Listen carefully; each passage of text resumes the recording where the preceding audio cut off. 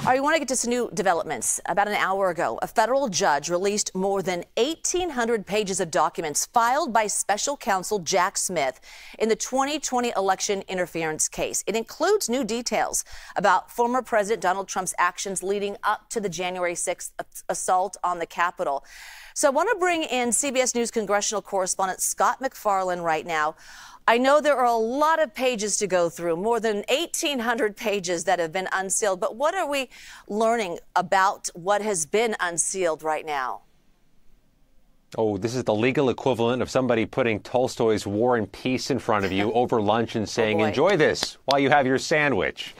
1,900 pages of legal documents is quite a Herculean challenge to get through. What is making this somewhat simpler is the majority of the pages, an overwhelming majority of those pages, remain sealed. They are blocked out from public view. They've been sealed by the court, potentially including information that should not yet be in the public view. So what's remaining? An awful lot of interviews with key witnesses and that House January 6th Select Committee. Remember that? They investigated January 6th.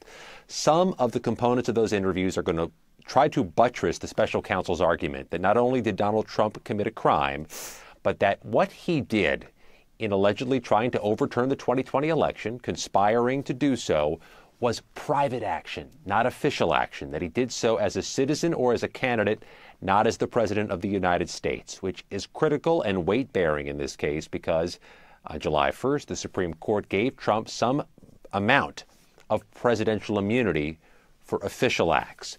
We've seen in these documents the actual envelopes used to mail those electoral certificates to Washington, D.C. from the states Trump was challenging.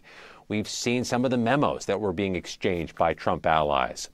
Descriptions of some of the conversations undertaken by Trump and his allies before January 6th as Jack Smith tries to make this case that not only did Donald Trump conspire to overturn an election, but that he did so not as president, but as a candidate.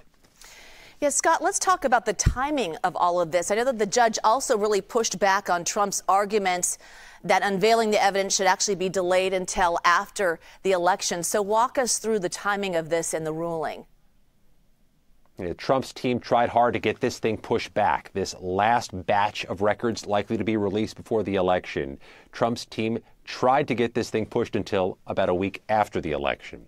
The judge in this case, Washington, D.C. Judge Tanya Chutkin, rejected that argument and made an indication in her ruling that to hold back this information and criminal case information before an election would itself be a form of election interference. So she has allowed this to be unsealed on the public docket. Some of these things we knew already. They're from public-facing things. They actually have dozens and dozens of pages of Trump's January 6th and pre-January 6th tweets. We've seen them before. A couple anecdotes we didn't know already. For example, there's a White House aide who's quoted in these records saying when he alerted Trump to rioting going on at the Capitol as he returned into the White House January 6th, he then went to fetch Donald Trump a Diet Coke as the TV watching was to begin. These are things Trump might not want coming out 18 days before an election, reminding America of January 6th, the horrors and the history, but it has landed on the public docket on this Friday. Scott MacFarlane. Scott, thank you so much.